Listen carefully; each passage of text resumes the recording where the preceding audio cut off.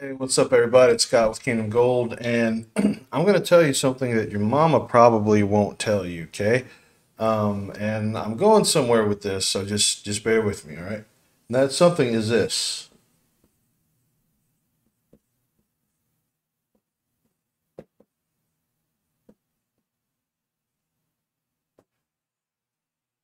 Nobody cares about you, okay? Nobody cares about you. And, of course, I'm talking in the business sense, of course I care about you and love you. But if you really stop and think about it, nobody cares about you, your business, what you have to offer, whatever, okay? Especially in this day and age, all right? There's the internet, there's Amazon, there's so many things going on right now, right? There's just all this noise and all this traffic and all of this, everybody's trying to get a buck. And there's so many scammers and things like, and people are just kind of numb to businesses. Doesn't matter if it's your family, friends, acquaintances, whatever.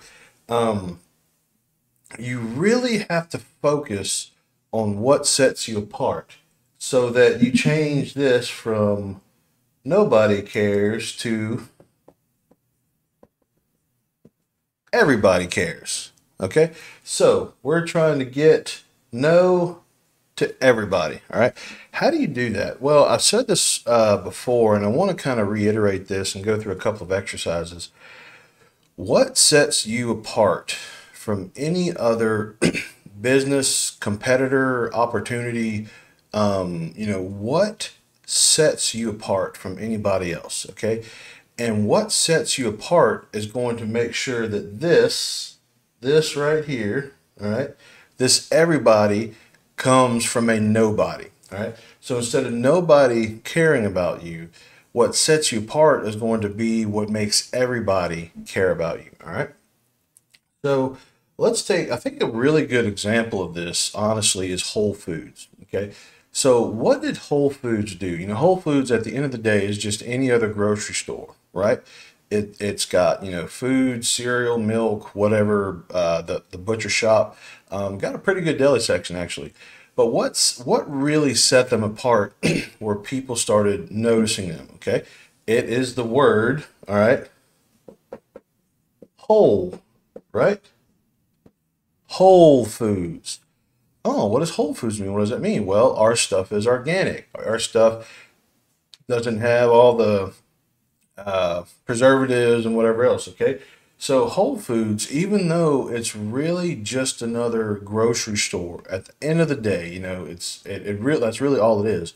What sets them apart is the quality of their stuff. It's the organicness. It's that they've catered to kind of the market that they've catered to is kind of like the upper middle class, kind of lower upper class market. Okay, the teens, the hippies, whatever you want to call it, they have catered to that market, and they are kicking butt and taking names with that. Okay, even so much that Amazon, okay, Amazon didn't go try to buy Walmart, right?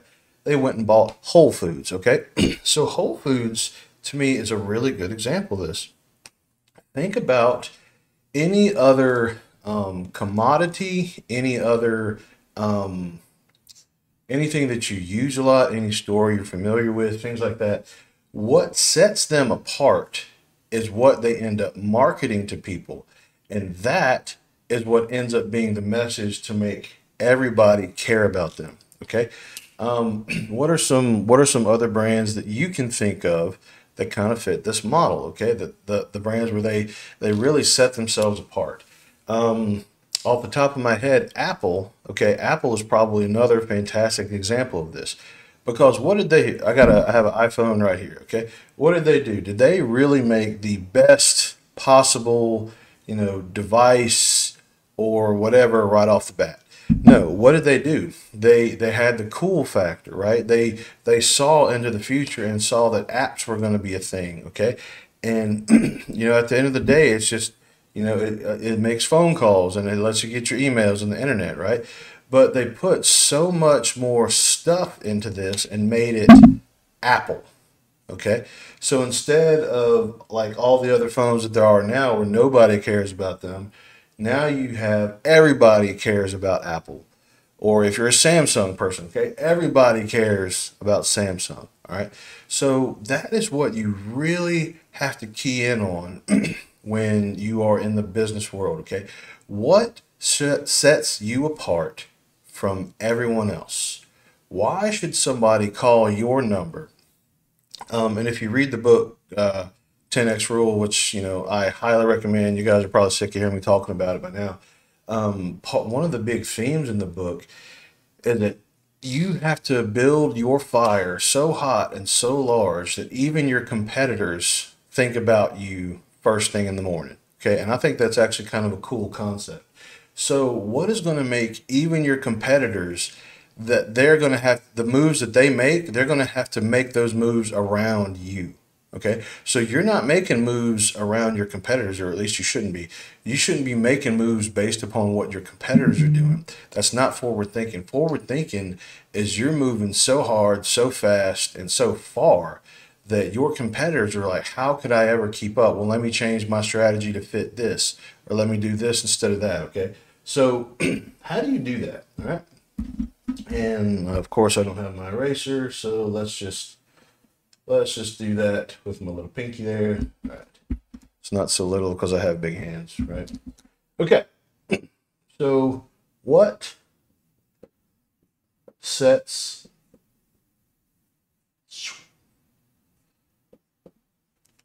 you apart? Why should people listen to your message before any others? Okay. First thing you have to know is attention.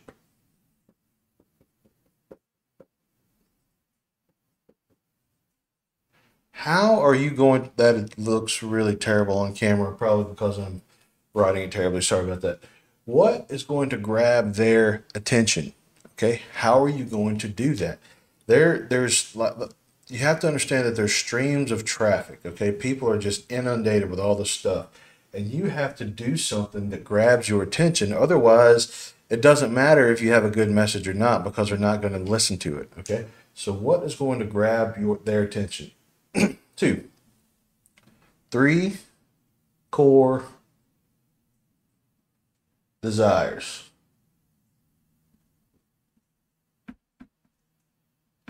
Okay? Looks really funky. All right. Gonna redo the S just because I love you guys and I care. Okay?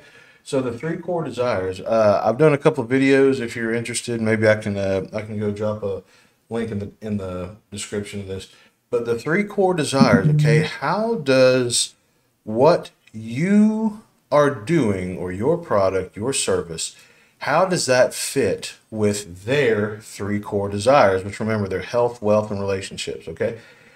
How do you draw their attention to fit into how does your solution fit my three core desires problem? Okay. When you get these right here, now people are open up to your message. Okay. This is the core of marketing right here. If you learn nothing else from this video, okay, just learn that these two things right here, these are the most important things for any advertising, for any marketing message, anything like that. This is the key to your future, really. Okay. All right. So number three, is three going to show up here? I might have to erase something and I didn't. All right. Well, we're just going to try it. All right. Three. Okay. Again, what sets you apart? Whatever that is, put it right there after your message. Okay. So this is where it's going to be really customized, generic. I'm going to make a few videos to talk about how to actually figure out what makes you different. Okay. But what you got to realize is that this question right here, a lot of times is answered by the attention grabbing that you do and how you meet their three core desires. Okay. For example, all right, let's take Walmart. Walmart just says everyday low prices. Okay, that's cool. All right. What does Whole Foods do? Whole Foods says, hey, our stuff's organic. Hey, we have, grass-fed beef. Hey, we have, the highest quality stuff. And if you go in a Whole Foods, okay, if you go in a Whole Foods, it's not grungy. I was in a Walmart today and it just felt dirty the whole time I was in there. You go into a Whole Foods, it's not like that, right? They take pride and care in their atmosphere, all right? Walmart doesn't do that. So the attention that I give to Walmart is much less than I might give to a store like Whole Foods, or we have a local store called Rouse's, which is kind of like Whole Foods, but better in my opinion. My wife disagrees, but that's okay. She can be wrong if she wants to. I think that's what I said. So anyway, what you do to gain people's attention right off the bat is already going to be something that sets you apart. If you are, getting out in your community, if you are actually advertising, if you're like running very strategic YouTube ads or Facebook ads or something, and you're not just doing all this blanket marketing that a lot of people do. When you really hone in on what the three core desires are of your target audience, and you do something to grab their attention in that manner, well, that's kind of already different, right? It's like, whoa, someone is actually caring, right, enough to get my attention from the noise that I experience every day. I saw one of the coolest ones, honestly. This was you guys probably heard me talk about the expert secrets book, expert secrets book. So Russell Brunson is a marketing genius, and he wrote that book, and he came up with a lot of the kind of modern internet marketing things. And one of the ads that he ran that I saw recently was there was a guy, and he had a toilet lid on him. And Russell Brunson grabs, maybe it was real cash, I don't know, but he just grabs a wad of money, right? And he starts throwing it at this guy that's got the toilet lid on him. And he says, "Stop throwing your money down the toilet." And it was so bizarre, yet so funny, yet so clever, that I had to pay attention and watch the ad. Okay, so things like that. Let your creative juices flow. The things that I don't recommend, okay, are the ones where they're like lying to people and saying like, do you want to lose 60 pounds in 2 hours, or this device makes people, lose weight while they're sleeping, and, this trinket can help you with 700% returns on $2, that type of stuff, okay? Don't use that as your attention grabber, because your quality people, they're just going to say, okay, you're full of crap, and they're going to dismiss you entirely, okay? But when you do creative stuff, like, the guy's just got a toilet lid on his, it's kind of like hanging on his shoulders, and somebody's throwing money at it. Okay, that's catchy at least, right? So whenever you're doing this, okay, think about, how can my attention grabber fit in with the three core desires? So Russell Brunson's thing, okay, he is there to help entrepreneurs use his platform ClickFunnels to make money, right? So the money that he's using is to throw down the toilet, right? That is automatically fitting in with the wealth core desire of his target audience, okay? Some people might be in the the health of relationships core desire. So how do you make your attention thing fit in with health or with relationships, okay? Guys, I'm telling you, number 3, this is going to be kind of the details, all right? But this right here, attention, and relating the attention grabber to the 3 core desires, that is going to be the meat and potatoes of what sets you apart from your competition, okay? And then once you've gotten that, you can fill in the XYZ of what actually sets you apart. So for example, I have a cleaning company, okay? My cleaning company, we have a guarantee where we have a spot-free guarantee where there's no obvious spots left on your floors or whatever. And I do that because, for one, you should be doing that anyway, right? But again, another video I have, it's it's okay to increase the perceived value, even though it might not actually be something that costs you anything, right? Um, let's see, what was the other one? Kind of lost my train of thought after that. But anyway, okay, it can be something that you're already doing. You just need to make your customer aware of it. All right.